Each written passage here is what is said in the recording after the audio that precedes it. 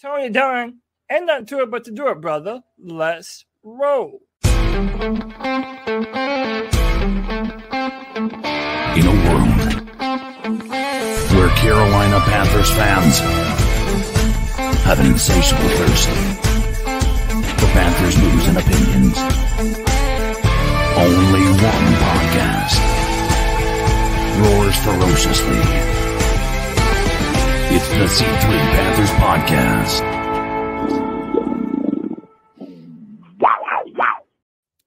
Welcome back, Panther fans. You're listening to another episode of the C3 BeatCheck, hosted by the C3 Panthers Podcast, where on Wednesday nights we put our ear to the beat and check out what's going on both around the marketplace of ideas for the Carolina Panthers and the opponent. This week we'll be hosting the Pittsburgh Steelers, and tonight we've got Mark Bergin from Bleav and Steelers podcast to come and help us preview this matchup tonight. We're going to look around at a couple of stories on the Panther websites of news and information that we all love and go to for that discussion, and kind of just talk about whatever's happened since yesterday, because we're here for you every day of the week, it feels like.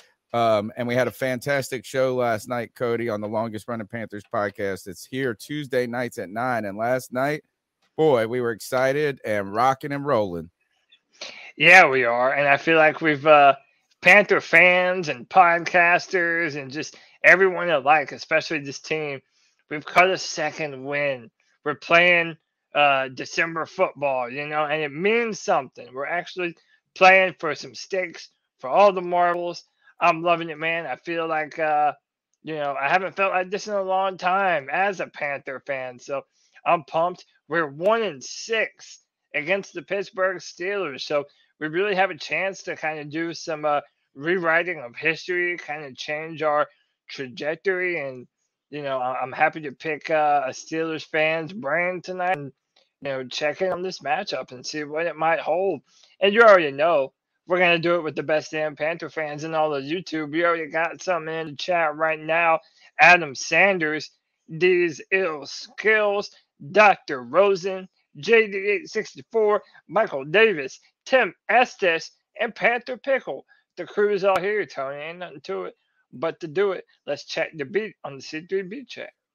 Guys, we're going to head over. We'll start with this actually, Mark Bergin is going to join us in about 12 minutes, around 8:30, to help preview this game. So until then, what we'll do is we'll kind of just peek around at the Panther websites of choice. So let's start with Cat Crave. Good friend of ours, Dean Jones, is running that. And today is the stories on the top of their list are Panthers avoid QB temptation in CBS mock. So already mock draft season, and like you said, we are playing for something in December, which is crazy. And then I guess the one that stands out to me, let's see, this is how Luvu's superb season compares to the NFL's best, right? And Frankie Luvu has been, oh, look at that. Hey, that's us. That's us right there on the seat. That's the C3 Panthers podcast right there. You can find us on Cat Crave, and look at that. That's the big show from last night. Carolina Panthers must protect the bank. I guess that's what look, we're the beat at this point. Yeah, man. We really are. Let's see how this story starts out. Frankie Luvu's emergence as the beating heart on the defense is reflected in recent statistics accumulated by Carolina Panthers outside linebacker. Let's see what those statistics are. He's had 3 fumble recoveries and a block punt. Is that true? Yeah. No, that was last year. Function. Let's see. What is he doing? Well, I think it means over his whole career as a Panther, just everything that he's been able to accomplish. I mean, look, it's not out of the realm of reality to say that he is easily one of our best players, defense or offense. I mean, the guy is a perfect outside linebacker. To be honest, and I know this is a lofty resemblance to bear, but to me, he kind of, in his play style, he reminds me a little bit of Thomas Davis. He's not the fastest guy in the world. He's not necessarily the biggest guy in the world. But, dude, he will run around and he will smack you in the mouth. He's incredibly intelligent. He knows where he needs to be at the right time. And he's a leader. I mean, to me, this guy could be a staple of our defense for years to come. I'm loving Louvu, man. The story reports this: undoubtedly enjoying the best season thus far of his young career. How does Louvu stand up against some of the highest regarded and promising linebackers of today? According to Pro Football Reference, Louvu compares favorably to Roquan Smith of the Baltimore Ravens, who is widely regarded as the best second-level defender in the business, he writes. This story is written by, I'll give credit to Ricky Raines. So thank you, Ricky Raines, for looking into this. In 11 games this season, Frankie Louvu has amassed 78 tackles. Ooh, that's a big number right there because he's going to crest 100. 12 tackles for loss, 5 sacks, 1 forced fumble, 1 interception, which was returned for a touchdown. Roquan in 13 games, boy, has had 120 tackles. That's a lot of damn tackles. But he was doing everything in Chicago. 8 first round pick. Loss, and 4.5 sacks, 3 picks. Man, Roquan Smith is a freaking beast, bro. Yeah, that's why a lot of people wanted the Panthers to trade for him. So let's hop over. We'll hop over to Cat Scratch or Reader next. Another great Panthers website. Let me see.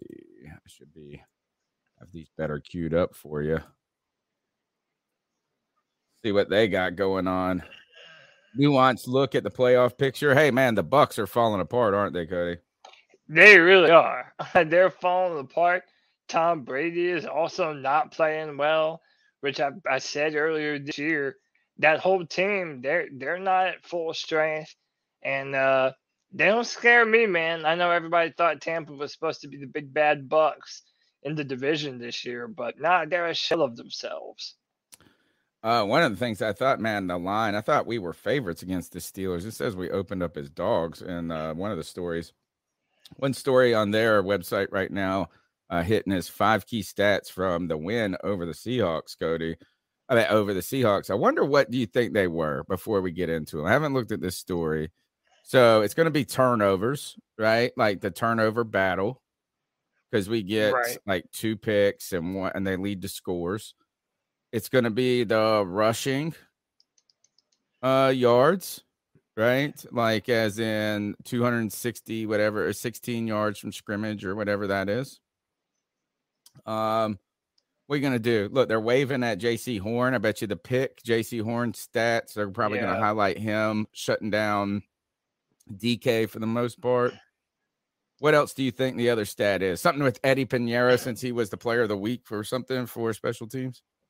Is it just offense or defense, or is it both? I don't know. This is what this says. 5 key stats from the win. So it could be, I'm thinking that it's going to be anything. Probably yards per carry. Like just the amount of yards our offensive line is and our running backs are being able to put out there on film. I mean, they're moving people around. We have 3 guys running the football at a high clip. That's on there. And by the way, Tony, I was watching that clip again of that J.C. Horn interception where he drops back into coverage. Dude, J.C. Horn's hips are as smooth as silk. I mean, the way that during the combine, when you hear about defensive backs that can flip their hip and get vertical in the other direction, like J.C. Horn is the epitome of that, dude. He's so talented, so good, so happy that he's on our team. There's a cool tweet floating around by Justin Blackman, which I need to know, is this the guy that fizzled out and had all the problems in Jacksonville? Because if it is, he is really making a resurgence as an analyst, which it can't be the same Blackman. Because I remember that dude being really dumb in Jacksonville. I hope I'm not insulting the guy, because if he is, he's not as dumb. He's like this. His name's Justin Blackman. He's got this. He was I don't know. He's an analyst for somebody right now.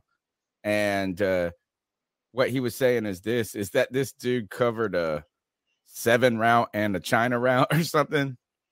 Because if you saw that, like he came off of his route to get that interception.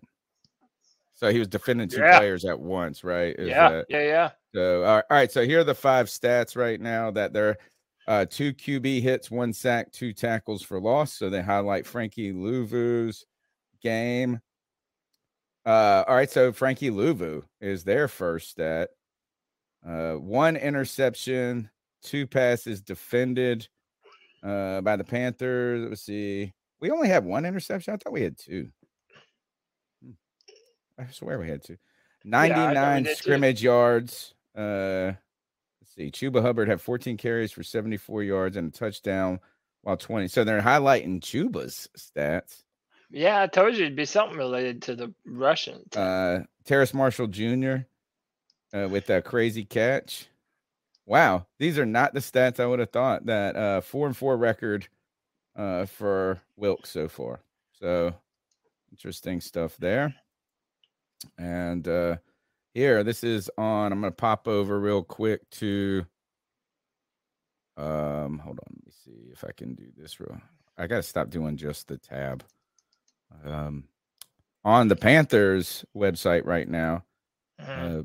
Key story right here that we talked a little bit about last night. We got some new news, and that is DJ Moore full participant in practice. So that's important for our offense going into this game. Yeah, and that's a sigh of relief.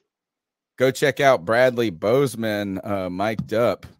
It's fun. It's a fun watch, and I saw both Nicky Bozeman and Bradley faved our short today, Cody, of you last night on the show saying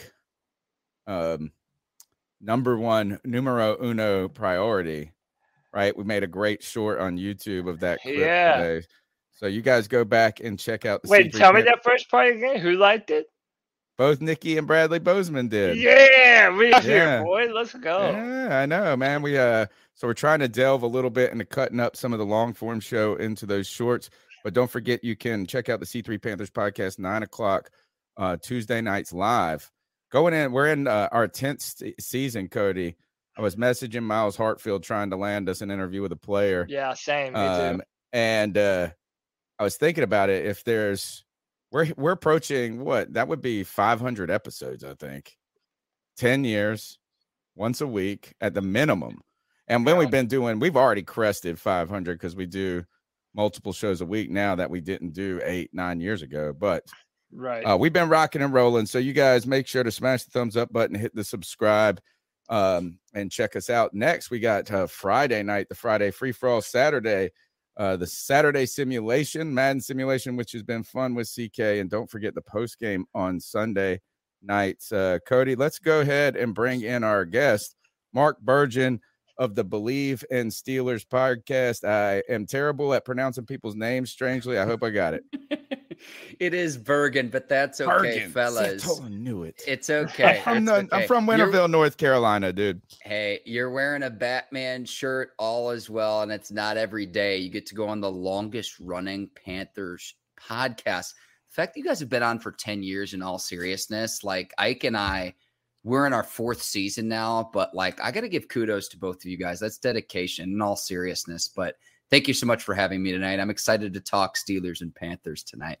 Yeah, thank you, man. Thank you. And thanks for coming on the show. This show's been through many evolutions and iterations over 9 years, from me trying to figure out how to stream on the internet in 2013. And that's where it all started, is like, which is wild because it seemed so bizarre at the time. Like no one was really doing it.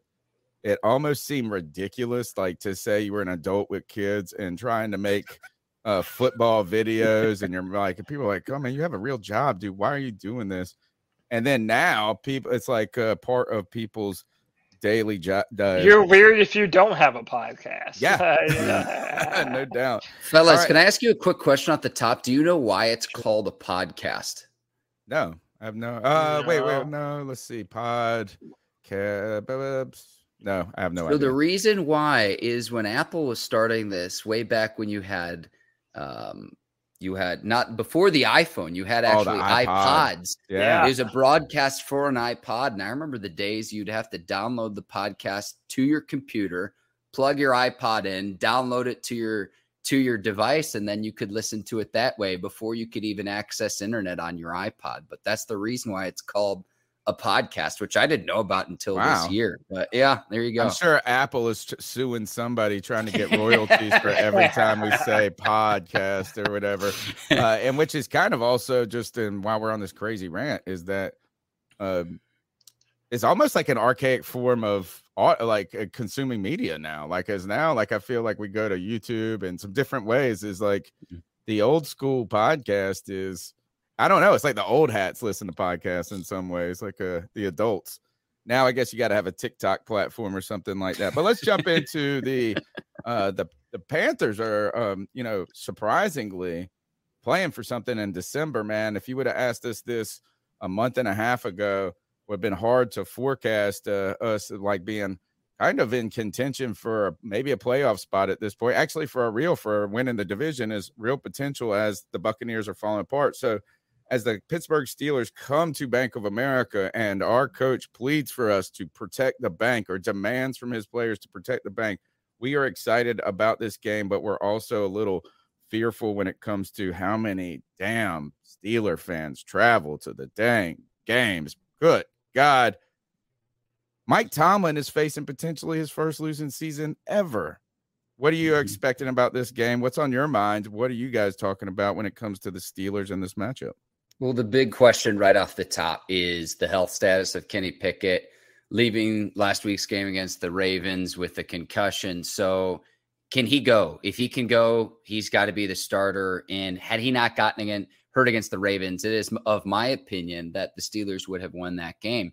So if Pickett can't go, the question then turns to, who do you start? Do you go with Mitch Trubisky, who has not looked great in his 4 starts and throw 3 interceptions in relief of Pickett? Do you go with Mason Rudolph, who you only have under contract for the remainder of this season?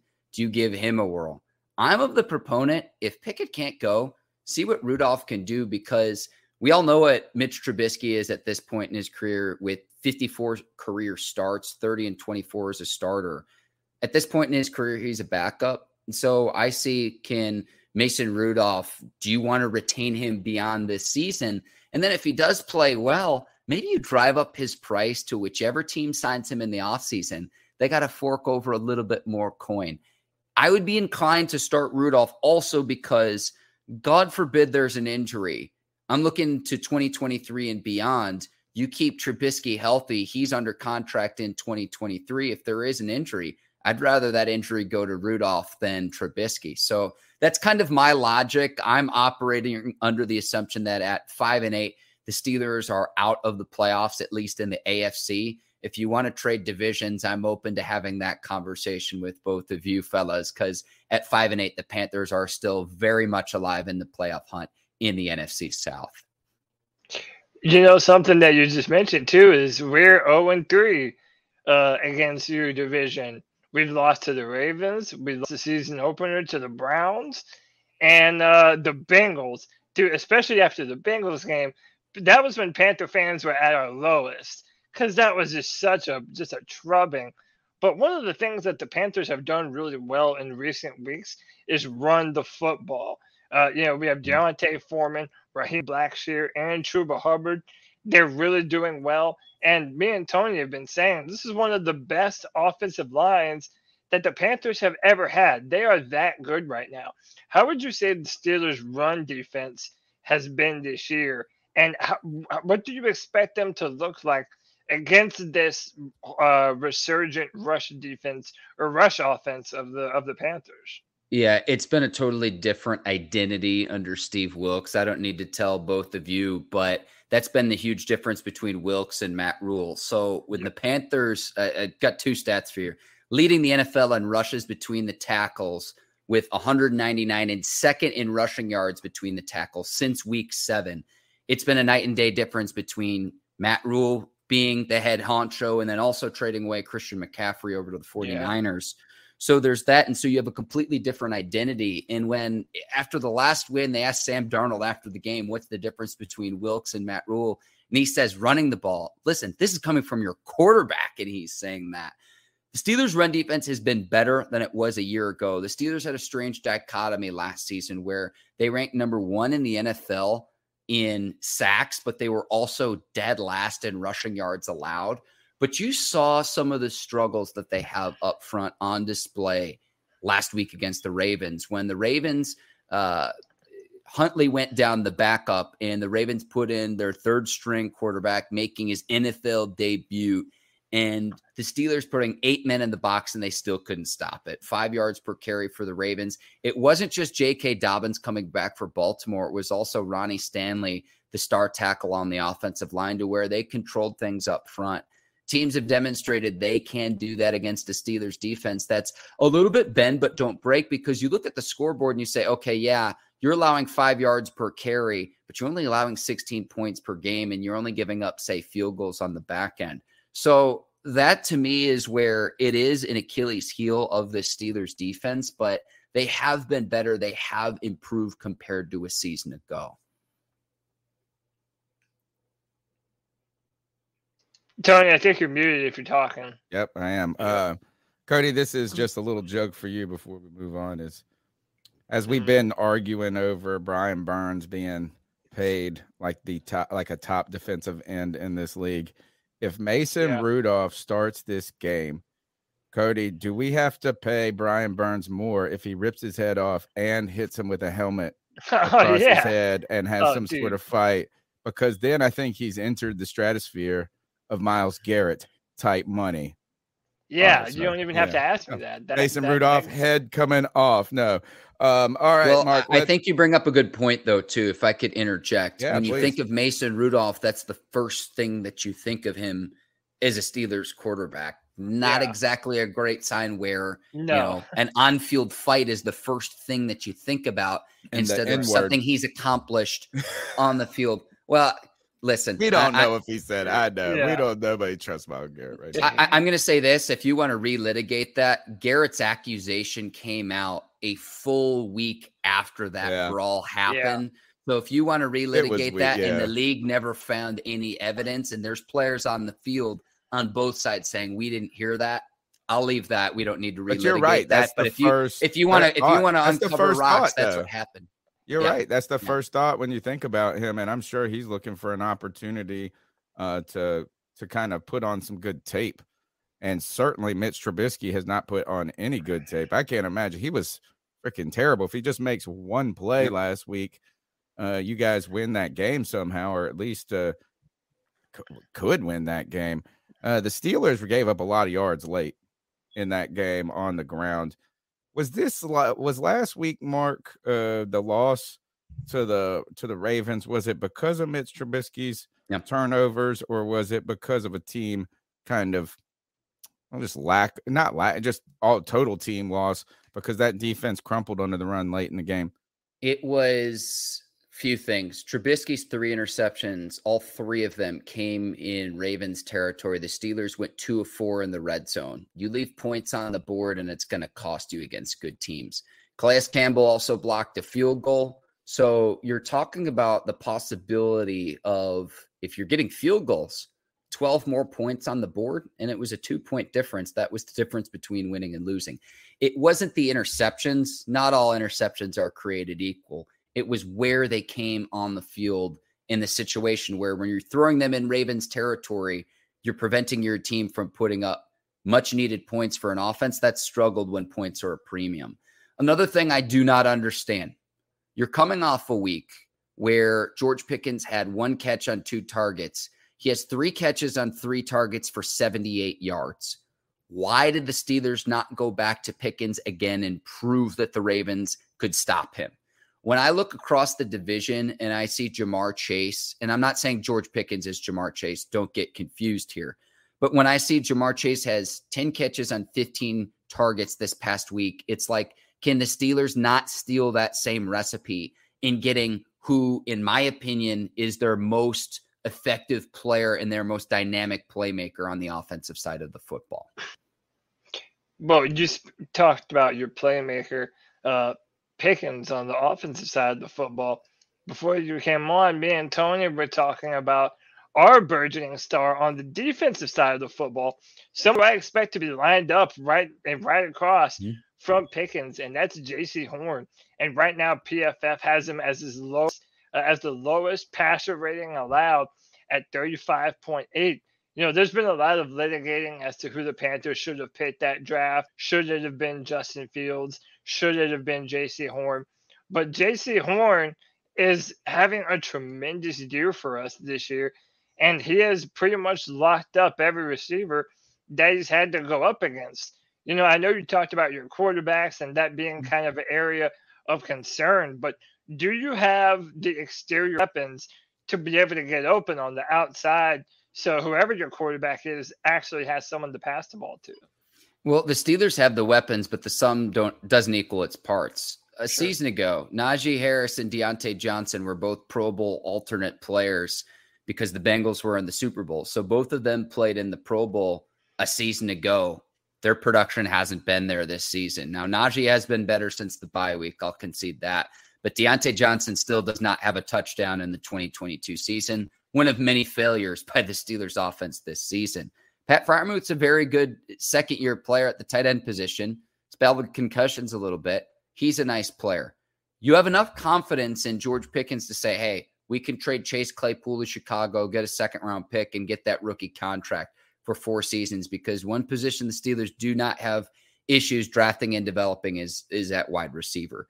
So they have the parts, but it's like, can you scheme it up and can you get them the football? And that's where a lot of fans, myself included, are calling for Matt Canada's job as the offensive coordinator, because when points are a premium and you're averaging less than 20, 21 points per game, whatever the league average is right now heading into week 15, it's just not good enough. And this past week, when you give up only 16 points to the Ravens, this isn't, the old school football where, 10-7 games you would see from a decade plus ago. The league has changed. It favors offensive football. It favors scoring, and the Steelers have not been able to do that. So I'll say this. I mean, the Panthers look good because I look forward to the day with J.C. Horn where he pays homage to his daddy. And when he gets a pick six, takes the phone into the end zone. Gets the phone out. And I'll say this too. Ike Ekwonu at the left tackle position out of NC State. Yeah. He's a kid in our backyard. I live in Raleigh. And so they were calling him the king of the pancake block. And they were giving him bottles of maple syrup for all the pancakes he was having at the collegiate level. If I'm a running back or quarterback young in this league, and I know I've got a bodyguard for the next decade plus and someone who can pave the way and who is nasty up front, or if I'm a quarterback, I know my blind side is protected. This is someone I get really, really excited about. And I'm telling you this, you guys are the longest running Panthers podcast. It is your responsibility to get Ike Ekwonu a sponsorship, whether it's with IHOP, Denny's, if you want to go Cracker Barrel. In all honesty, he's that good up front, and he's only going to get better and better and better with more experience. Got to be IHOP. Yeah, it has to be. International House of Pancakes. Yeah. Ekwonu House of Pancakes. Dude, he's incredible. I love it. I love it. I love it. Yeah, and, the coolest thing, Mark, he grew up a Panthers fan. There's videos and pictures of him in the stadium with his mom and dad wearing Panthers jerseys. So it's been a nice story for us. We love us some Kevin Ekwonu. Going back to this matchup, Mark, for a long time, one of my favorite coaches in NFL has been Mike Tomlin for the consistency that he has shown year after year, and he's never had a losing season. And to me, a lot of that speaks for itself. However, I have been hearing that there are many Steelers fans who are so unhappy with Tomlin that they want to see him lose his job after this year. Where do you stand on this matter? And what is the real truth behind this season and Mike Tomlin? Sure. So about a year ago on our show, on the Bleav in Steelers show, we talked to a writer by the name of John McClain. He's covered the NFL for almost 5 decades. Texans guy. Covered the Texans for Houston Chronicle. Sir. Yep. And he's also a fantastic interview. Oh, I mean, when you've been around that long, you have stories for days. Yeah. But he told us, he said, if the Steelers and Mike Tomlin ever decided to part ways, Mike Tomlin would have a job with one of the other 31 teams by sundown on the same day. Tells me all I need to know about Mike Tomlin and his track record of success. Consider this. The Steelers haven't had a losing season since 2003. Consider that their highest draft pick was Devin Bush in 2019 with the 10th overall pick, a pick they traded up for. So they haven't bottomed out to where, if you floor a truck, eventually it's going to run out of gas. If you go to your cupboard and you go to your refrigerator and you continually take food from it and you don't ever replenish it, it's going to go bare at some point. And that's what's happened with the Steelers. There was a game, I want to say 2 years back. Mike Tomlin's on the field before the game talking with Chase Young, the star defensive end out of Ohio State, young player in the league, stud off the edge. And he's just laughing at him. Mike Tomlin, and I'm paraphrasing here, he goes, "We never draft high enough to get guys that look like you." Well, that's reflective of what's going on with the Steelers, to where there's a lot of holes. You have a rookie quarterback. You have a new defensive coordinator. You have a new general manager. Your Hall of Fame quarterback just retired. So we knew this season was going to be tough because there is some talent on both sides of the ball. Deontay Johnson's like the elder statesman. He's 26 years old. Yeah. So you knew this was going to be a bit of a transition this year. And I give him the benefit of the doubt. I know he hasn't had the playoff success in recent seasons, but think about how many other franchises would love to be in the Steelers' shoes and their track record of success, to where, you know, at this point you want to get a better draft pick, but at the same time, you want to make sure you foster a winning culture. And that's really what the Steelers are grappling with this season. And what will likely be 2023 wasn't a good year for the Carolina Panthers, but I'm trying to make 2024 a better one for myself. Get started on your resolutions with Factor so you're ready for the new year. Factor's ready-to-eat meal delivery takes the stress out of meal planning and sets you up for success in the new year. Skip the grocery stores, prep work, and cooking fatigue. Instead, get chef-crafted, dietitian-approved meals delivered right to your door. With over 35 meals to choose from per week, including keto options, calorie smart, vegan plus veggie, and more, plus over 55 weekly add-ons, you'll have a ton of nutritious and flavorful options to kickstart your resolutions. Skip that overpriced takeout trap. Factor is cheaper and way more delicious than takeout. Get chef-crafted, restaurant-quality meals delivered right to your door, and they're ready to heat and eat in just 2 minutes, which means more time for you.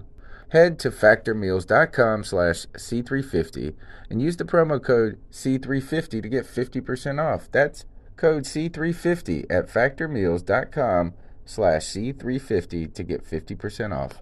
Tomlin's first losing season. Cody, this conversation of the draft pick and the culture, Jesus. Well, first of all, the Steelers can never have to have that conversation. They can be the worst team in the league and still have the culture. I mean, Jesus, like, they've only been ridiculously successful. And shame on any Steelers fan who that's what they get. They're spoiled ass brats. No offense. I'm not trying to be mean, but like, it's kind of like when you hear New England Patriot fans talking, it's just like, gosh, man, we were following Cam when he went there, and it was just like, gosh, you are some spoiled mugs, man. We would love to have that. When it comes to, so that's bizarre when it comes to Tomlin that people would even think that. Yeah. But here, to follow up on that, one of the things we're going to be looking for a new head coach. We fired our head coach this past year. Now, while Steve Wilkes is making a real claim to that position and that job right now, we have been kind of forecasting the coaching position for 2 years now in this place. Is not only did we debate endlessly on this show before we hired Matt Rule, after a year or two, we were like, we saw it. At least I was done with him after last season. I'm usually pretty patient on these things. But the central debate we have had is whether or not you should have the benefits and the drawbacks of having a defensive coach versus an offensive coach. And really, we've had only defensive coaches really in the history of our success as a team. And the difficulty for a defensive coach, or at least in our mind, has been why the draw of an offensive mind is that when they do have success, the coordinators ultimately leave. And when they have a good offensive coordinator and he leaves for another job, it's sometimes hard to keep that success rolling because you need to have somebody good to step in that role. We've looked around the league and really tried to have identified defensive coaches, one of them being a former Panther coach in Sean McDermott, that have been able to weather this storm and are trying to figure out if that's a risk that we're willing to take. Belichick, but you got to make Tomlin in there as like a key example. But you're talking about the offense right now. Can you maybe give us a little perspective on kind of how Tomlin is navigating a offense that's struggling? Yeah, it's Look, I'll just be frank with both of you. I will be surprised if Matt Canada retains his job in 2023. Now, this was supposed to be the year when Ben Roethlisberger retired, and you play 18 seasons in the league. Father Time's going to catch up with you. He's headed for Canton, no doubt. But he couldn't move around like he could earlier in his career, in the last few years of his career. And this was supposed to be the year, whether it was Trubisky back there or Pickett, that you could open up the playbook. You could be more exotic. You could move the quarterback around. You could do RPOs. You could bootleg the quarterback. You could run read option. And again, I mean, I would argue that the offense has been even worse.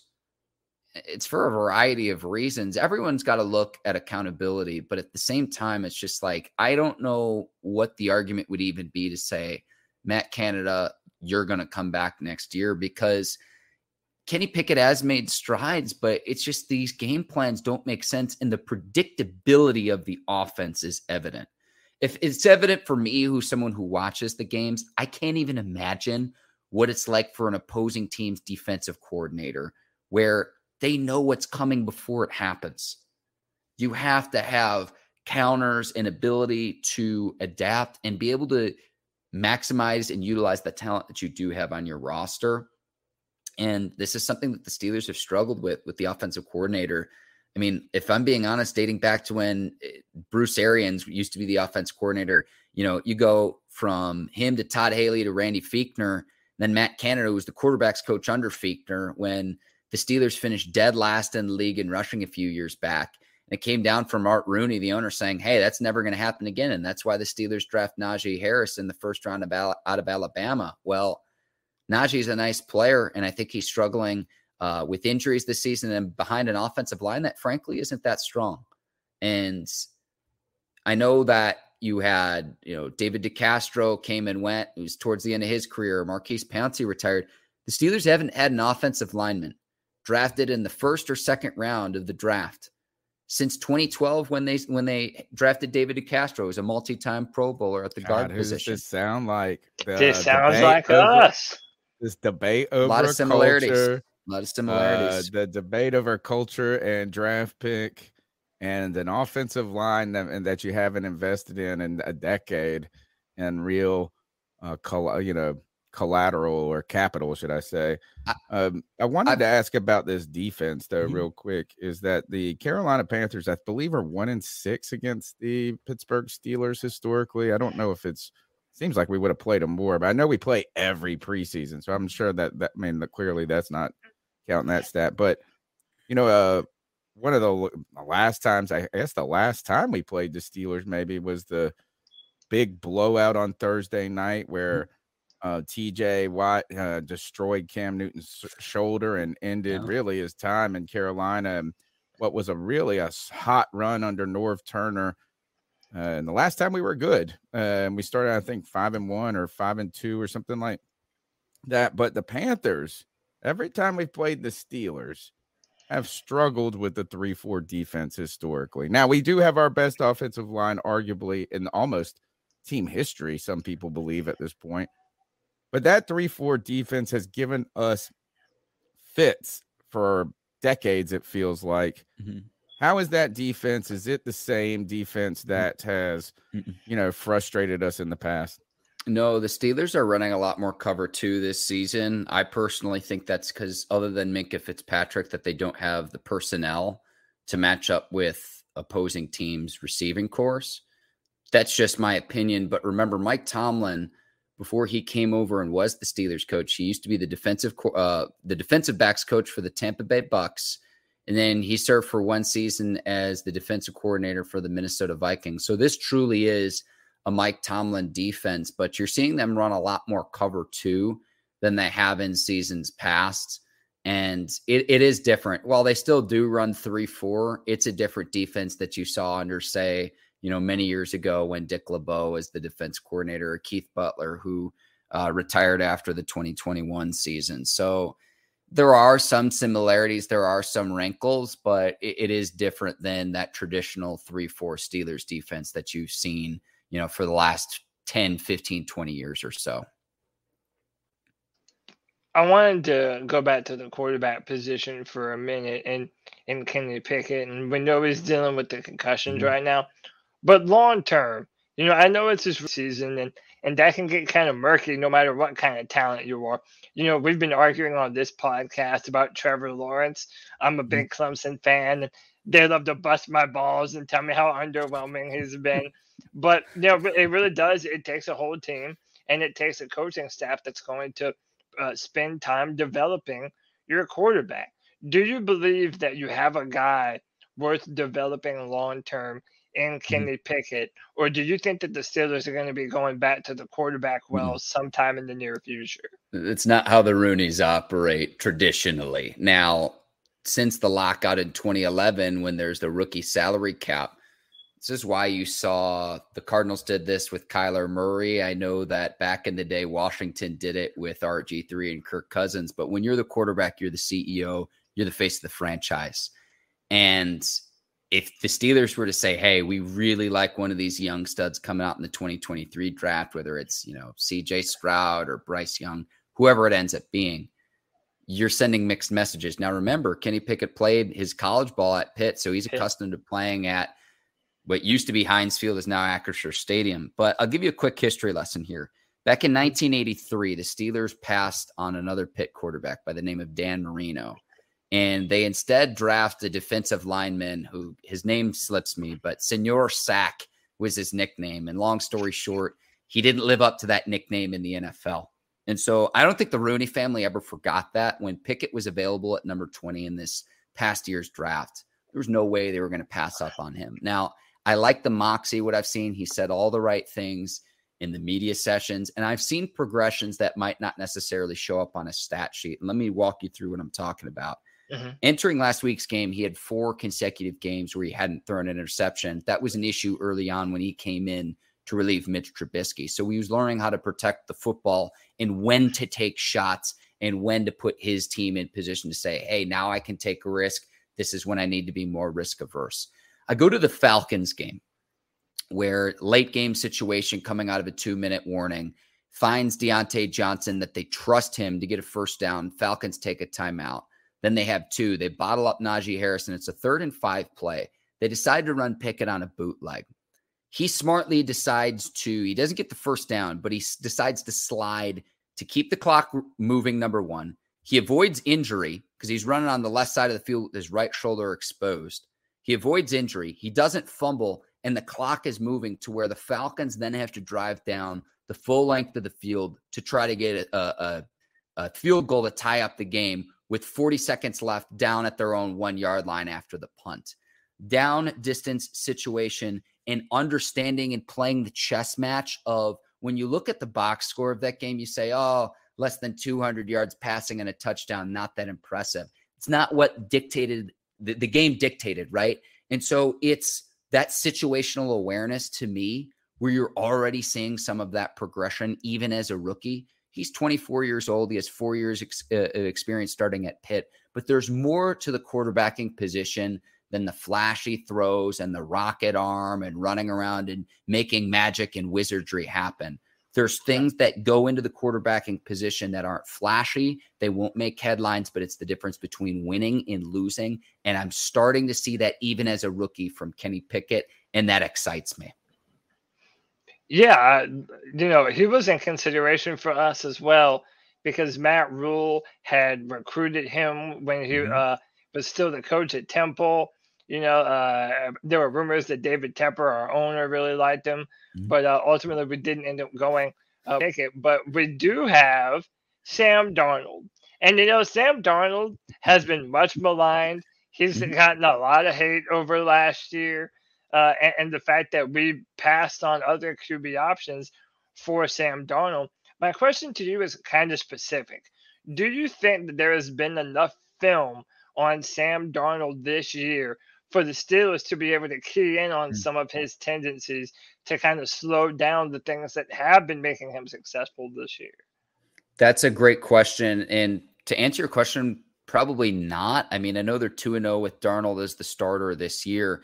And then I would say, okay, well, what did he do last year as the Panther starter? Well, remember, Matt Rule's now no longer there. Right. So he's not going to be asked to do some of the same things he was asking to do under a different head coach.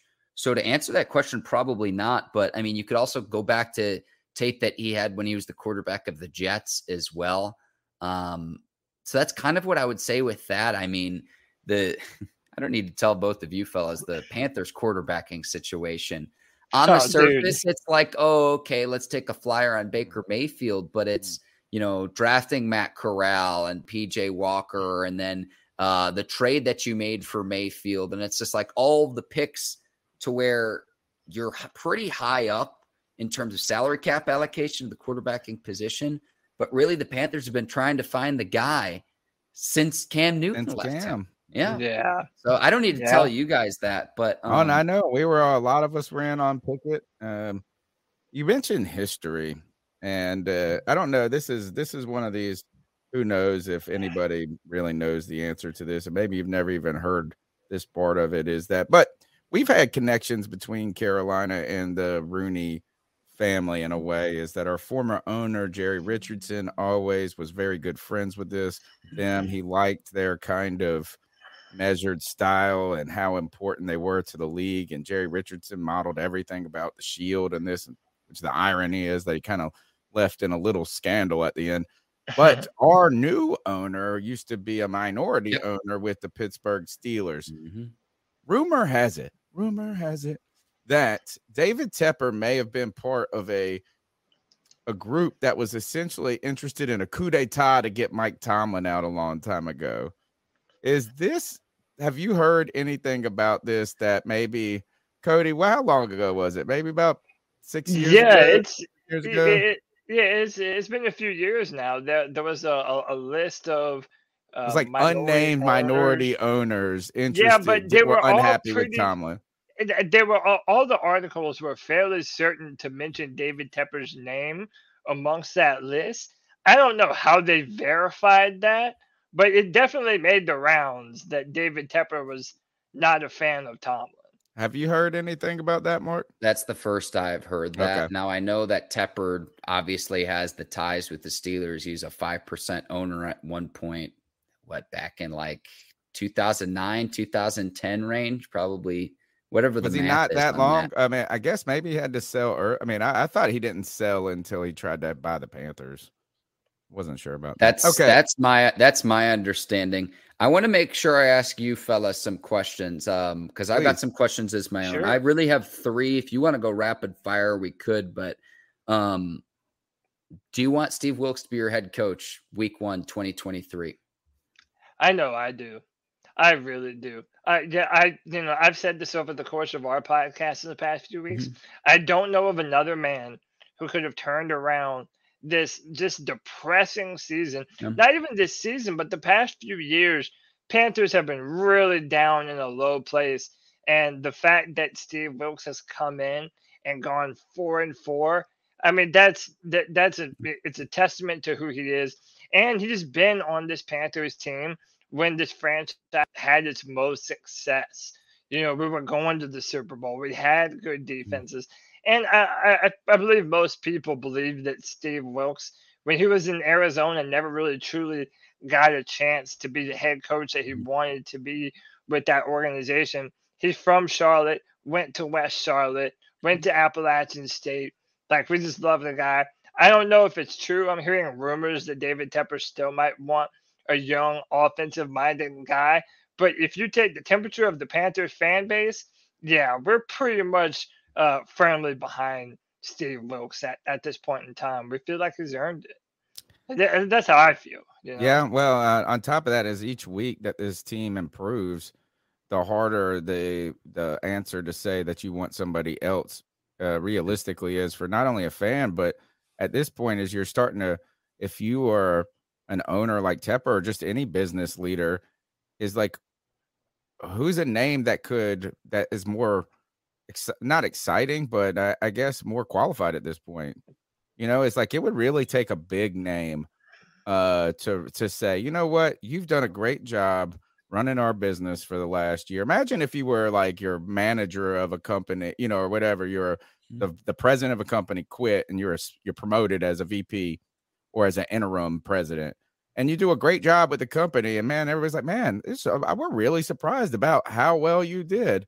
And then you go, you know what, though, we're going to hire this guy over you. That name would have to be, I've been trying to think of who that name could be if it was and who that would. And I think Harbaugh is the only one that would have enough credence at this point. Frank I just don't think is you the could name I'm get hearing like a lot. Yeah, I don't know if Sean Payton would have any interest either. Yeah, I know we can't get that. We wouldn't be able to get that because the Saints would never trade him to us. The other thing too about this is Wilks is from Charlotte, right? Is that he was part of the coaching staff in 2013, 2014, 2015.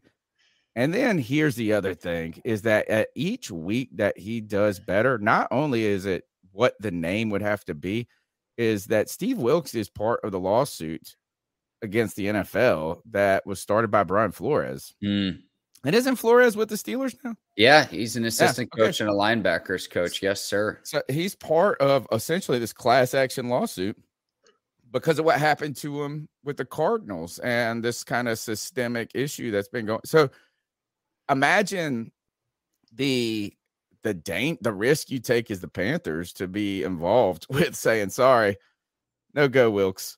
Right. So I think he's earned it. And I think there's a lot of factors right now that are making it difficult to say we're going to go a different direction. Well, I look at Shaq Thompson's comments too, to where what's the temperature of the locker room? A respected veteran saying he wants Wilks around for a while. Listen to what the players say. Then the question is, well, how much turnover is there going to be with the current roster where it hasn't been up to snuff, but you stand to benefit from what's been the worst division in football this season. So it's, that's kind of where you're at. I have two other quick questions for both of you guys.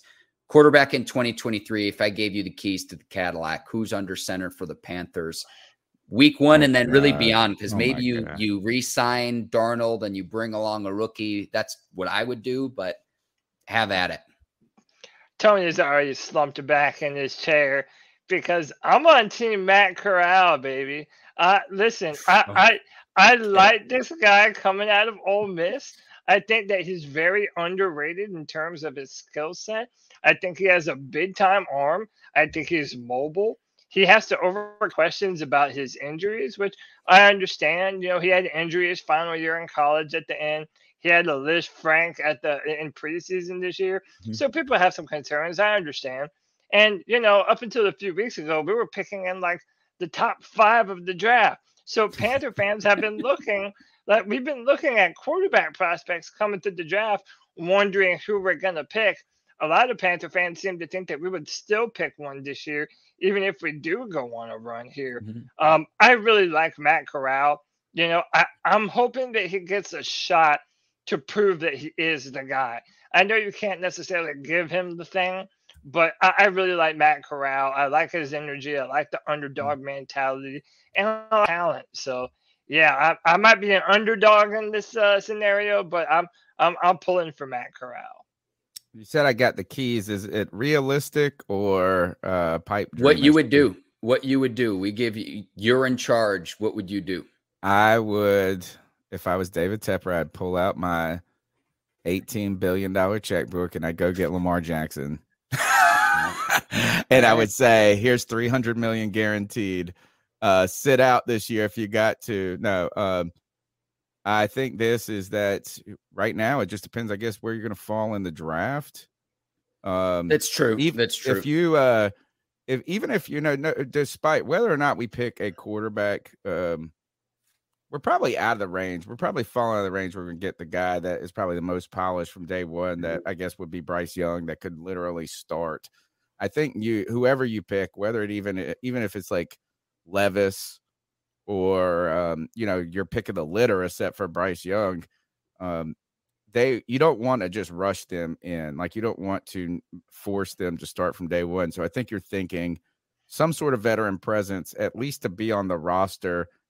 So maybe they could beat them out in training camp, or they would go in halfway through the season or an injury would come up, like Kenny Pickett, like kind of the Kenny Pickett thing. They didn't want to start basically what you guys did with Pickett in a sense.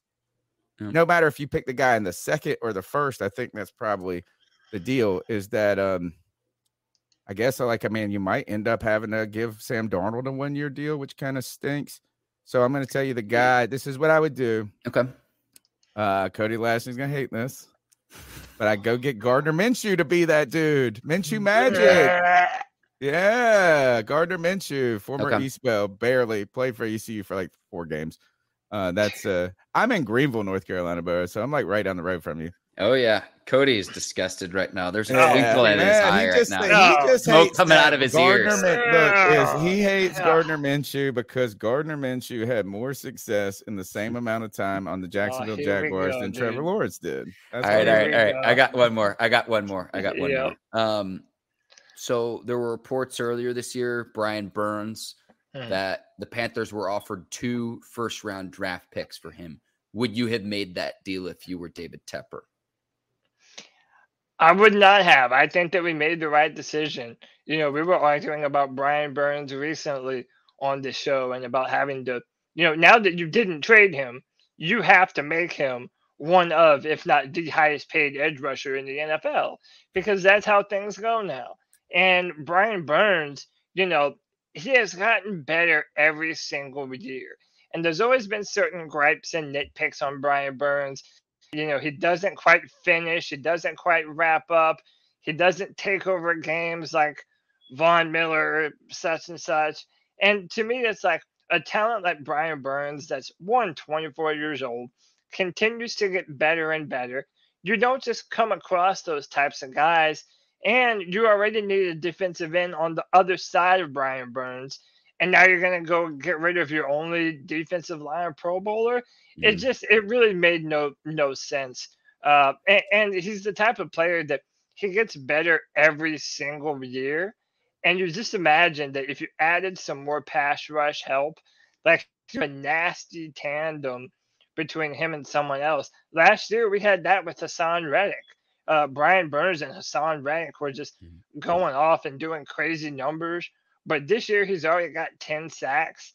So I really do think Brian Burns is one of those players that the Panthers are going to build around, especially on defense for the foreseeable future. So the Rams also weren't giving up a pick this year. It would have been next year's first round pick. So it wasn't even like an immediate payoff trade. I think the Panthers made the right decision, especially now that we're looking to actually contend for the division. Yeah, I mean, you need Brian Burns right now. So I'm happy that they didn't deal him away. The mistake was not trading Brian Burns. The mistake was not extending Brian Burns before this season, where we didn't have to, that's just what I continue to say is, look, is you can't just give a coach next year nothing to work with. And without Brian Burns, they're all going to be rookies. They're all going to be unproven, or you're just going to go get some free agent. We should have just extended them earlier. My back question, and just kind of round out this show, is thank you for being so generous with your time. Of course. Is who wins this game? And if it's the Steelers, how do they do it? All right. So if Kenny Pickett does not go, right now we're recording on Wednesday. It's unclear. I don't think Kenny Pickett will play. I could be wrong about that. If he does not play, I think that the Panthers just have more to play for right now. And I'd take the Panthers to win 23-17. If Pickett goes, you can pretty much just flip that score and say Steelers will win. So I think a lot is contingent upon that. Probably giving Pickett more of the benefit of the doubt, but I do think that this Steelers offense operates with a little bit more juice with the rookie quarterback under center. But if Pickett does not go, and I don't expect him to, again, we'll see how he progresses through concussion protocol. I've got the Panthers winning 23-17 on Sunday. Okay. Do you think Mason Rudolph? So it would be, I read a report that it would be Mason Rudolph, or that Mason Rudolph would probably be the guy. I know we kind of touched on this, but do you have any faith of Rudolph being, it's like, because look, we've been there before. We've been depending on PJ. We've depended on PJ Walker And PJ Walker has shown up for us in some big moments. Like, do you think there's any chance that Mason Rudolph, who does have experience, could possibly make this happen? He has a winning record as a starter. Rudolph gets a bad rap. Now, what Steelers fans think about a lot, too, is last season when Rudolph was filling in for Roethlisberger, who was dealing with COVID for a game. They threw Rudolph, he threw 50 passes in one game, not a recipe for any backup to have success filling in, but he can come in for a game or two and manage the game. You do an adequate job. Look, not every guy is a truck. Quarterbacks are trucks or trailers. You can either haul and it doesn't really matter what you have around him. He's able to carry the load, or you need some help around him. And so you know what Mason Rudolph is. He's definitely a trailer and not a truck, but he gets a bad rap a lot of times just around the league, whether it's due to the brawl or he's just kind of, we'll see what happens. I think he's a backup, though. He was never going to be Ben Roethlisberger's heir. Let's not sugarcoat that. But could he be capable of playing serviceable football and the Steelers win? Sure, why not? That could definitely happen. I will say this, though, too. Bring this back to the Panthers in the NFC South. This is a Panthers podcast. We live in a world where all 4 teams in the NFC South could finish 6-11 and we'll have absolute chaos. And I hope we live to see it. Oh, that would be crazy. There's no way Kenny Pickett plays this week after what's happened with Devontae Parker and the Patriots. Everybody's got to be super cautious in a season where the NFL, just 4 years after taking the high road and acting like and being overly careful 4 or 5 years ago, what it is, maybe not overly careful, have had 2 high-profile incidents with Tua Tagovailoa, now Devontae Parker, of mishandling players and concussions, and those teams and the NFL are under it. All right, Mark, tell them, man, you've been a fantastic guest. You've given us so much insight. I hope I hope Najee Harris gets 61 yards rushing, and also Deontay Foreman gets 61 yards rushing. That will pay off on my prize picks. They sponsor our Tuesday night show. That's just me talking about my bet from last night. And thanks for coming on the show. Can you tell our listeners how they can find your work? Yes, sir. You can look us up on YouTube. That's probably the easiest way. You can just search my name, Mark Bergin Steelers. You can also search Ike Taylor Steelers, and our show will inevitably pop up. We're the Bleav in Steelers show. We're out twice a week during the season, recapping games, previewing the week ahead. And my co-host, Ike Taylor, he played for the team for 12 years. We have a lot of fun each week on our show. So look, I mean, this is our 4th season. I hope we can make it to 10 like you fellas. And keep plugging, bro. Yes. That's all you got to do. Just keep talking. Yes. It's easy. I've flapped my gums enough tonight, but fellas, thank you to both of you for having me on tonight. I had a lot of fun. Thank you so much. Awesome, man. Me. We appreciate Thank it, you, man. Mark. Oh, are you Hurricanes or Penguins? Neither. And okay. To confuse you even more, I grew up in the Chicago suburbs. But listen, we'll talk about that the next time. All right. Yes, sir. Have a good one. Thanks, fellas. Bye, Mark. Wow, fun stuff there. All right. We held him up. He's like, I gotta go. I gotta get the fuck out of here. No, it was a great interview, though. Great insights, and I like when the guest has questions for us and wants to pick our brain a little bit too. That's fun. Do you really believe that about Gardner Minshew? Or are you just trying to piss me off? Well, I mean, like, maybe a little. Like, I mean, what do you mean? You probably should have somebody. I mean, it's like if you're not going to bring back Sam Darnold, you got to bring in somebody. If you are, I would think this. What are the options? The options are, like you said, to roll with Matt Corral, but I think you just have to have somebody on the roster that's played some games before. Oh, right. I could just, well, no, like a Darnold, in a sense, a Trubisky. Is that like you can't just put all your eggs in a completely unknown basket, particularly coming off an injury, even if you really think he's going to win it. Yeah. Like, I mean, I just think that would be irresponsible to be like, oh, we're going to rock with Corral and PJ. Like, I mean, that would just be like, and it might turn out to be Matt Corral starting in week 1, but I just feel like it would be an unnecessary risk. Yeah. Now, what else? If you go and draft a guy in the top 10, what are you going to do? I mean, is it truly going to be a competition between him and Corral? Like, that would also be insane. In fact, I was mentioning this with Monty from the 4-Man Rush today. Yeah. He was talking about how Corral fans potentially are scared. He's talking about me, by the way. Right. That's so fine. Stupid. That's fine. But like, no, I don't even think that's a fair, like, a realistic criticism, because if you bring in a guy in the first round, like, there's no way in the world you're going to make it a true competition between him and Corral. Imagine, like, him. What would that say about your draft pick? That would be like the year that they draft the Redskins drafted RG3 and Kirk Cousins. And like, what if Kirk Cousins played better in camp and they were like, you know what? Yeah, we're gonna start you over the number 2 pick. Like, so I think that's unrealistic. So if that's an unrealistic competition, you have a decision to make if you draft that quarterback, that you're going to give him the keys no matter what, and he's going to be starting from day one. Yeah. Or you bring in a third that could potentially say, we're going to try to, and then you let whatever the kid is try to beat him out. And if not, you say, oh, we're waiting for him to be ready. Like, so I just feel like now, and then the question is, who the fuck is the guy? Who's the veteran? Yeah. Is it Darnold? Is it Daniel Jones? And don't you have to consider Darnold, especially? Let's say we do go. What's wrong with Minshew? If we go, but I'm saying, let's say we go 3-1 or 4-0 with Corral the rest of this year. Like, then you make the case. Well, all right. Last year, you mean Darnold? Darnold, you mean Darnold? Yeah. Last year we started with Darnold, we were 3-0. This year, now we're 2-0. It's like, once you give this guy an offensive line that he can play in rhythm in, he can do enough to win you some football games. And like you mentioned earlier, it depends on where you're picking in the draft.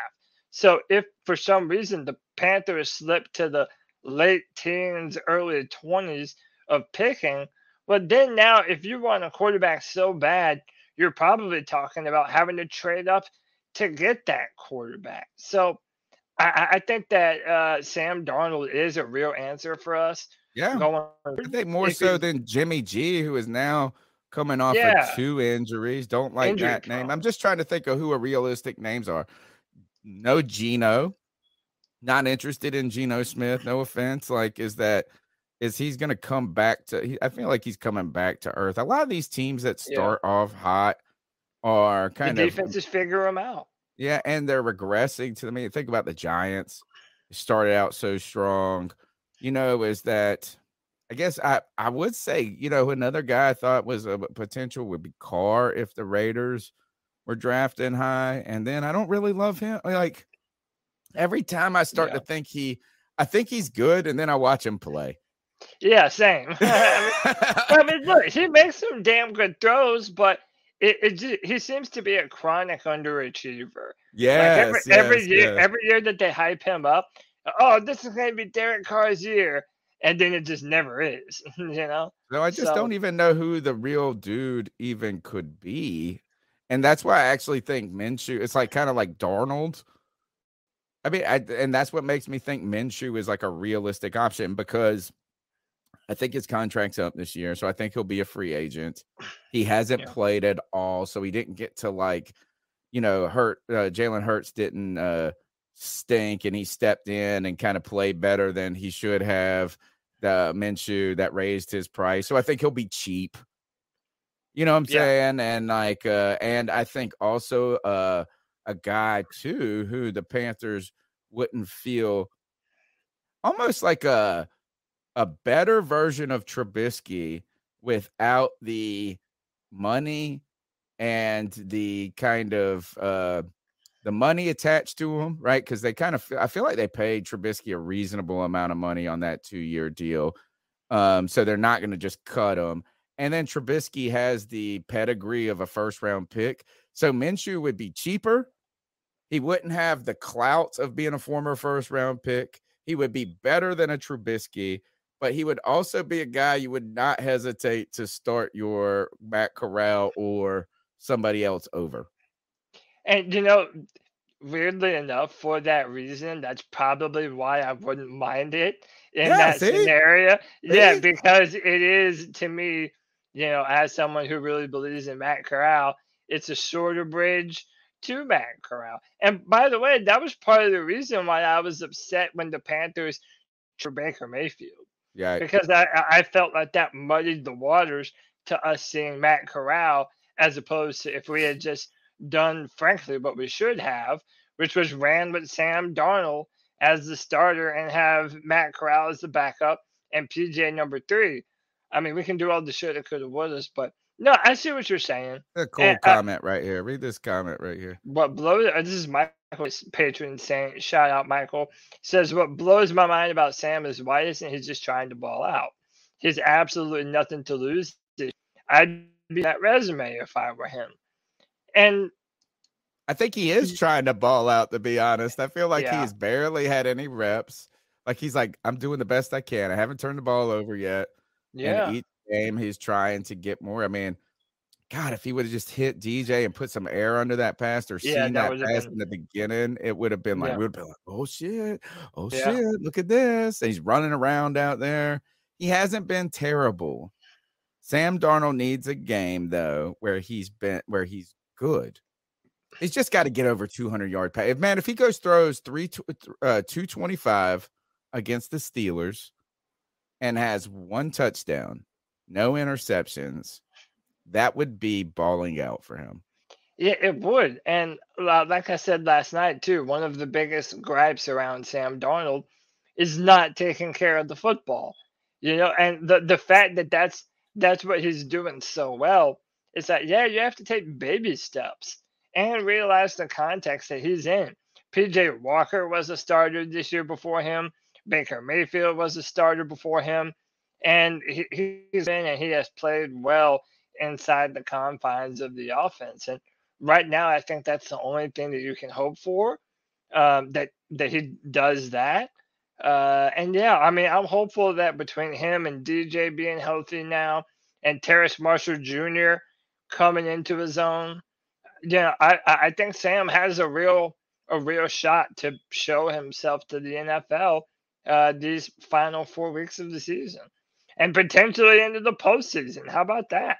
I just want to, while I got you on the line, let's look at this real quick. Is just a couple of NFL headlines. This is interesting right here. NFL commissioner today, Roger Goodell. I don't have any expectations on potential Commanders sale. And this is what the story says, is that Commanders owner Dan Snyder early in November said that he was exploring selling the team. Goodell told reporters from the December league meeting, we will continue to work with him on that. But it looks like things may be going quiet on that front, which this is awesome. Is like, I'm actually now team On Snyder. his side, Tim Snyder. Because I just feel like he could win. Like he's just and this is what you'd be like, you know what? I'm thinking about selling it. And then he just waits for the headlines to die and just never does. Nah, I'm not going to do it, dude. Yeah, you know It's what? like the Wolf I on was Wall just Street. thinking about it. I'm not leaving.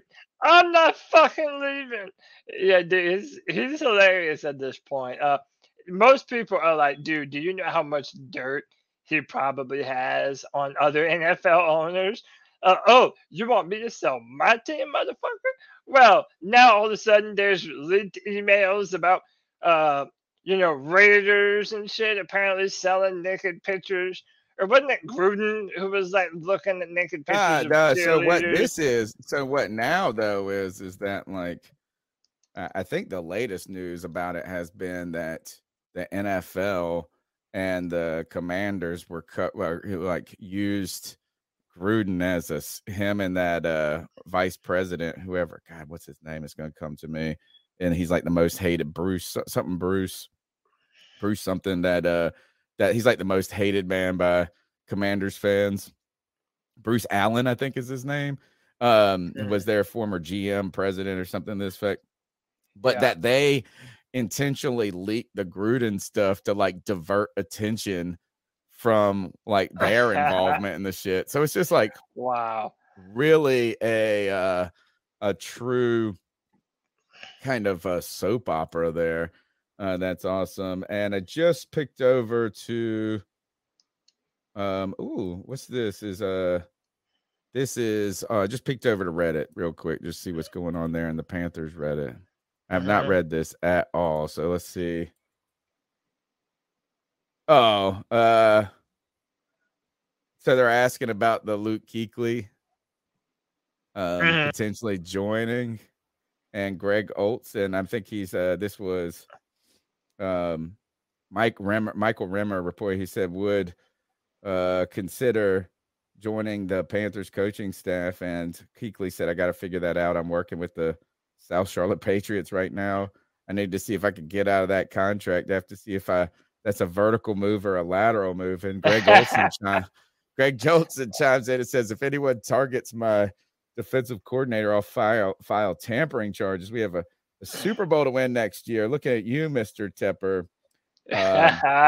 Greg Olson, that's pretty fun right there. Yeah, that's pretty cool. Is that who beat their team? Who? Mel Mayock. He has helped coach a team in that same league, and they beat Luke Kuechly and Olson's team early in the season. No way. Yeah. Shout out Mel. That's cool. I think there was. Well, I wanted to share one thing with you too. I know you're not big time into the draft and stuff, but this is making the round on Twitter. ESPN's Todd McShay says he believes Jalen Carter, you've heard me mention this name before, the defensive tackle Georgia, character issues that may end up affecting his draft stock. The Georgia defensive lineman is currently projected to be a top 5 pick. And, whenever you hear news like this, you wonder, well, what are the off-field issues that they're talking about, or character issues? That what is that? And if you're the Panthers, you have so many fans that want to draft a quarterback, but would you miss up the opportunity to put a Jalen Carter next to a Derek Brown and on the same line as Brian Burns for the next foreseeable future? That might be something too good to pass up if that ends up happening to us. And depending on how far he falls, if the Panthers make a legitimate push, maybe he might be one of those players that falls to us. Ooh, so this you'll like this is just to jump real quick back over to Cat Crave. Dean Jones put out the story about the Panthers avoiding the temptation of. He's just talking about a mock draft that CBS does. This is brilliant content. It's like, let's write an article about someone else's mock draft. Yeah, I love perfect. It's like, hey, Panthers to take Miles Murphy, defensive end from Clemson. Tell us about that, Cody. Well, so if you're a Clemson fan, we're kind of divided for the first time in a long time because he opted out of the Orange Bowl. Clemson's getting ready to play the Tennessee Volunteers in the Orange Bowl, and Dabo Swinney hasn't had many players that have opted for the draft instead of playing in their bowl game. But it did happen to him. I think Miles Murphy is a great player. I think he does everything well. Just being objective, I don't think he does anything at like a superstar level. But he is a well-rounded defensive end that I think would definitely make the Panthers better. I wouldn't be mad at it. And I find it funny that the Panthers had their first ever game in Death Valley at Clemson, and we still have yet to draft a Clemson player, man. Like, it drives me up a wall. I just think that's something that needs to change. But you know what doesn't need to change? Michael Davis. Michael Davis never changed, brother. You are certified the man. With the $35 love bomb, says the mentality of Olson and that tweet is the definition of what it means to be a Panther. We have a very bright future. See y'all at the bank on Sunday. Shout out to Michael Davis, dude. You're the man. I wonder if Olson chiming in on this, even though it's just a kind of a joke and in jest and having fun, means that it's actually kind of a serious thing. And like what I mean by that is not like he's worried about losing Luke Kuechly, but like Right. is that if this was something that Luke Kuechly, a story he truly wanted to kind of like go away Yeah. and not be associated with, and like if he walked out of there, Greg Olsen and him obviously are still in contact. Luke Kuechly's part of this broadcasting circular group that's helping with the Panthers. If Luke Kuechly walked out of that radio station and said, damn, I wish I would have been a little bit more aloof on that question or handled it a little bit different. I wish I wouldn't have teased fans like that. And he wanted this story to go away.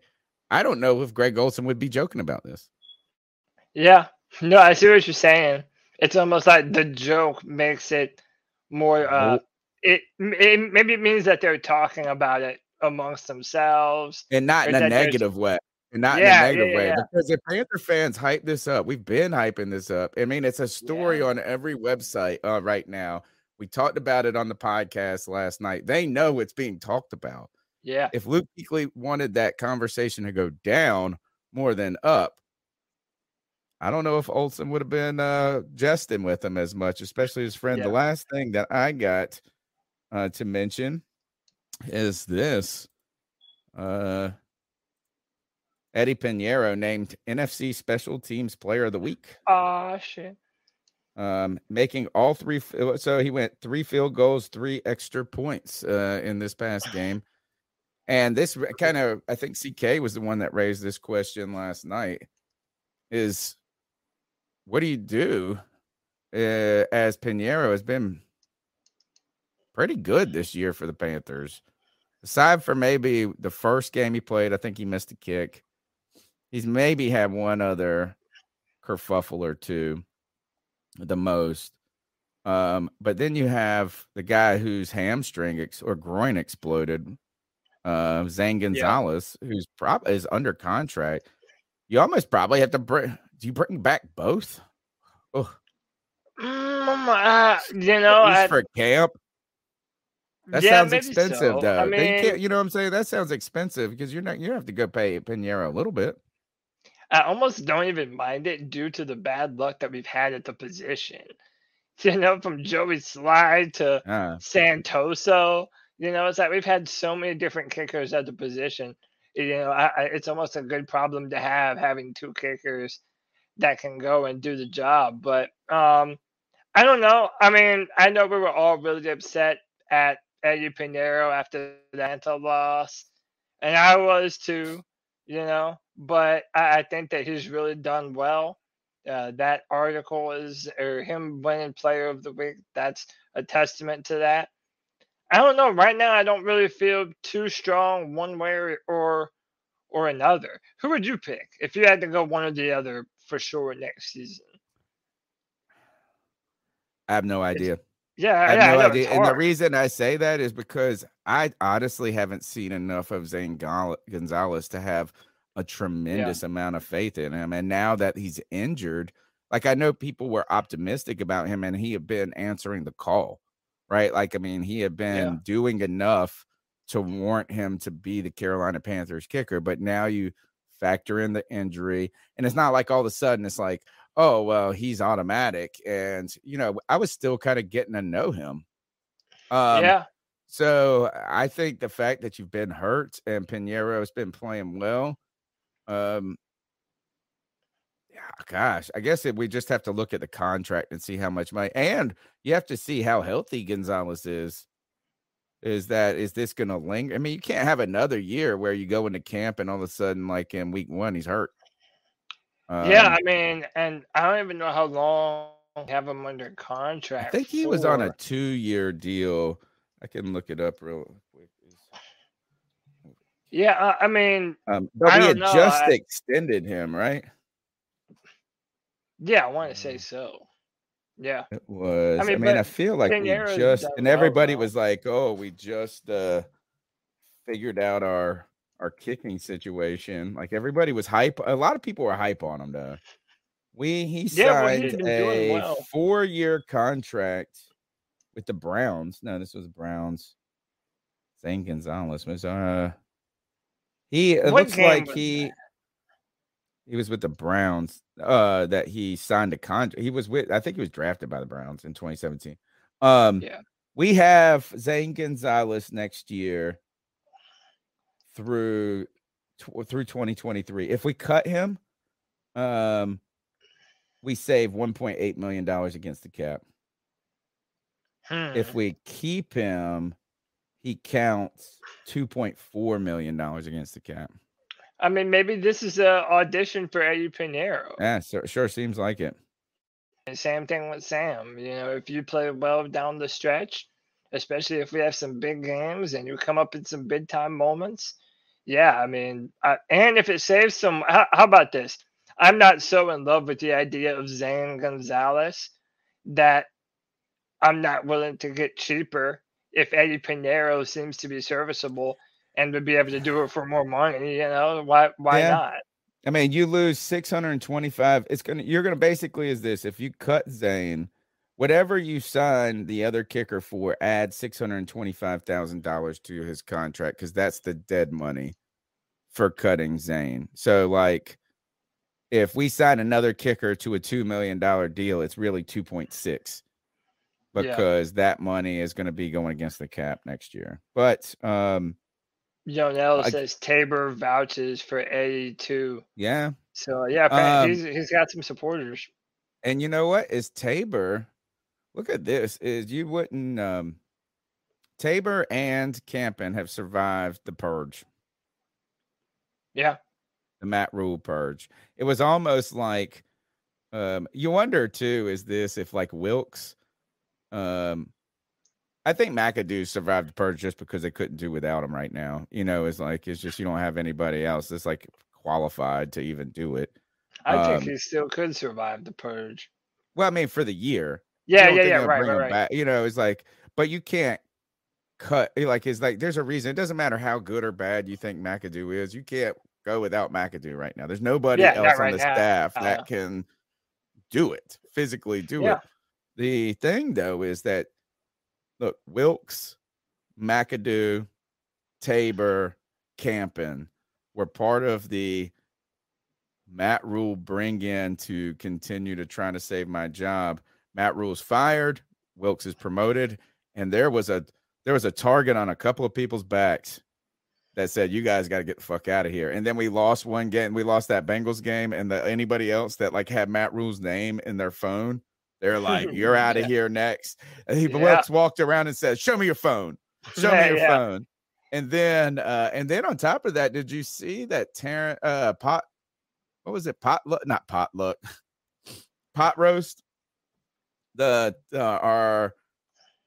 He used to be Terrence Knighton. He used to play for us. His nickname was Pot Roast. He was a former player with the Panthers he was on the coaching staff as an assistant. He joined Matt Rule in Nebraska. We lost Pot Roast, Terrence Knighton, I think his name, or something like that. Mm-hmm. And then we also lost the strength and conditioning coach, which this was interesting. Did you see the video floating around by Burns and Derek Brown? The send-off video? No. You didn't see that? To the strength and conditioning coach. And it was like a message from Brian Burns and Derek Brown, two Husker fans, hyping up this strength and conditioning coach and talking about how much they meant to him as an individual. And Brian Burns, I mean, it was like a crazy intimate. Like, I mean, these guys made this specifically for him. Should I look it up? Try and pull it up? You haven't seen it? Oh my gosh, it's like really a big deal, and I'm surprised people have not talked about it more. Let's see if I can Google it.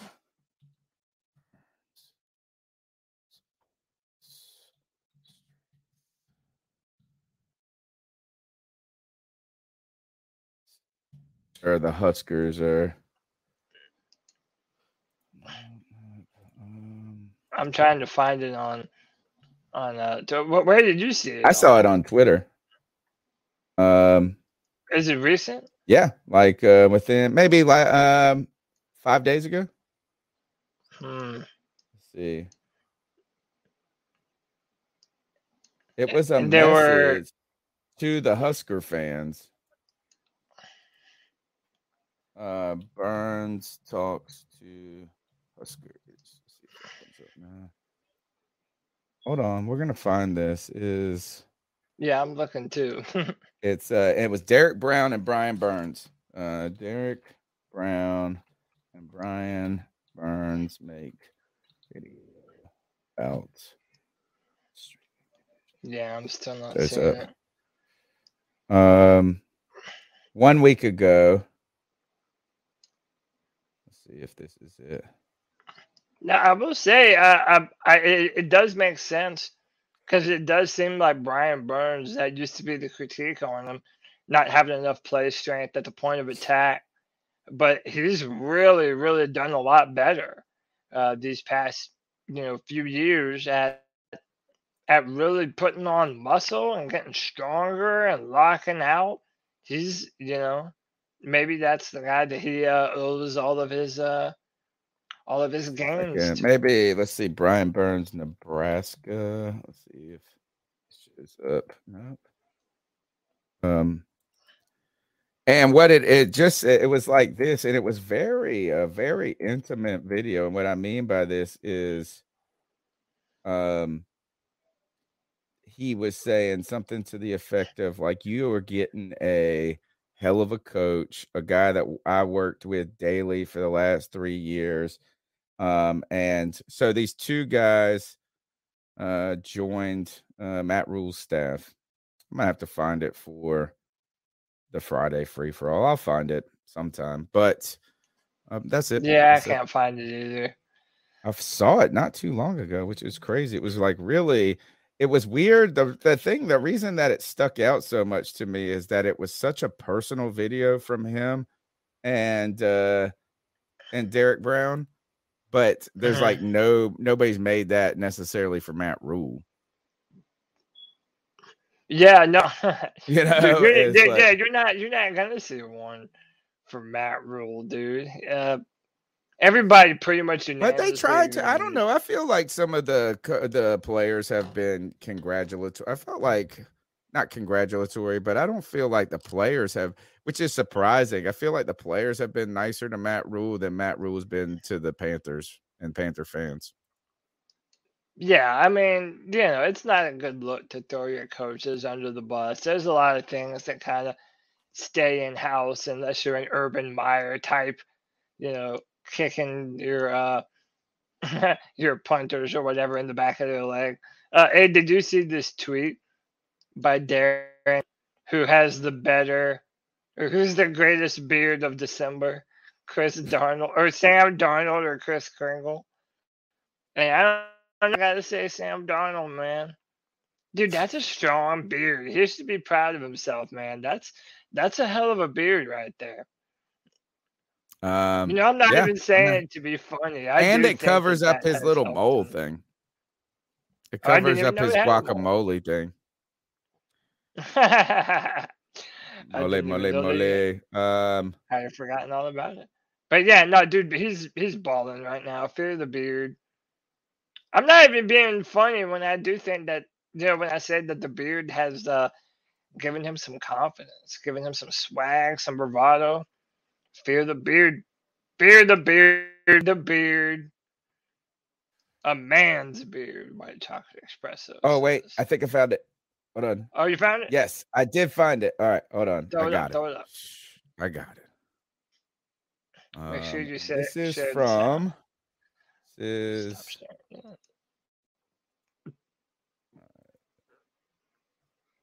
right.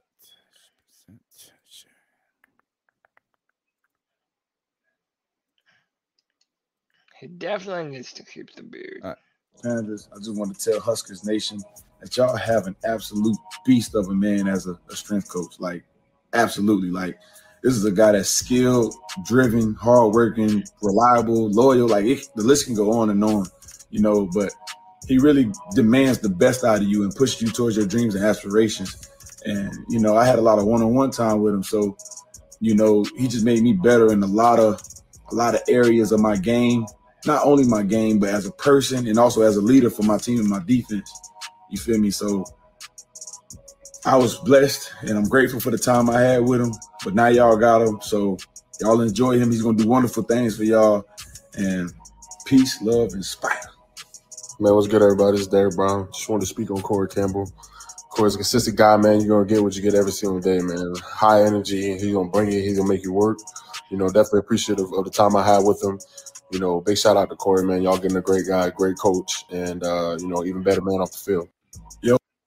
Nice. So cool, man. I hope we don't get demonetized from that beat. We probably will, dude. All right. That's all I got for you, man. I feel like we were done like an hour ago, and we just wanted to hang out a little longer and talk. Yeah, we just wanted to fucking hang out and talk Panther football.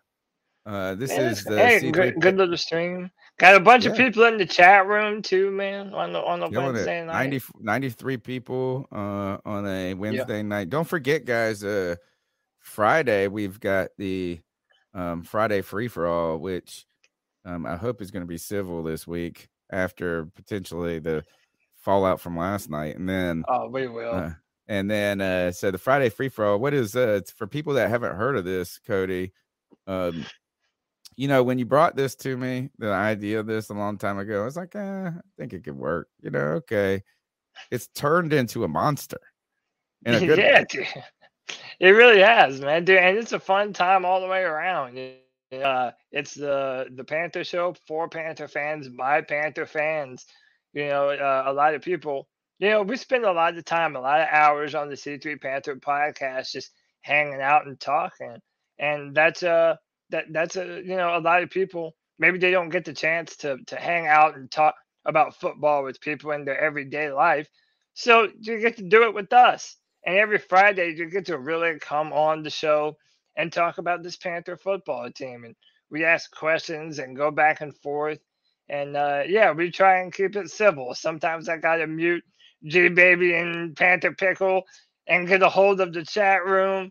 But it's all in good fun, man. Everybody join us every Friday at 7 p.m. Join the Friday free for all. And it's a good time, man. Just hang out and talk Panther football. Saturday, we've got the Madden simulations, which have been super fun this year. And Sunday, the post-game show, which you can also be a part of by calling in at 252-228-5098. I really want this post-game show. Some people are asking me every now and then. I have a friend that'll say, what do you want for the C3 Panther? Like, where do you see it in 5 years or something? I'm like, oh God, I don't know, more, bigger. I don't even really know, but I think this is, I've been thinking about it a little bit when I'm trying to not avoid that kind of thought. I want the C3 Panthers podcast post-game show, the C3 Panthers post-game show, to be the one that people turn on leaving the game. That's it. More than the radio. I want us to beat radio one day. And who listens instead of listening. And I love WFNZ, so I don't want to but that's what I would say is where is the real growth point? I think I want the post-game show to be the biggest. That's what I want. And we're already there with some people. Yeah. We're a part of people's everyday Sunday, so we're definitely appreciative of that. Shout out to Dr. Rosen for the $4.99. It says much love, guys. Appreciate you, Dr. Rosen. And then Dan Floyd over there in Manchester says you hit the nail on the head, Cody. No NFL fans. So this is when, and I'm never disappointed. Cheers, boys. Yeah, man. I think that if we just continue to be good friends that love Panther football, that continue to do this because we love Panther football, I don't think we can go wrong. I agree. Actually, that's how we've gone right so far. Make sure to smash the thumbs up button, subscribe. Check us out on iTunes, TuneIn, Stitcher, Spotify. I saw the statistics. iTunes listeners are 85% of the people who download the podcast. So if you're an Android guy or a Spotify person, get on up there and hit download. Make us part of your life in the car. I know a lot of people listen to it. Take over those iPhone people. And thank you, iPhoners, for downloading the podcast and being part of it. Cody, that's all I got, man. We'll see you Friday. If probably not, I mean, maybe something breaking will happen. I'll be hanging out tomorrow with you. Yeah, man. As always, you already know what time it is. Keep pounding.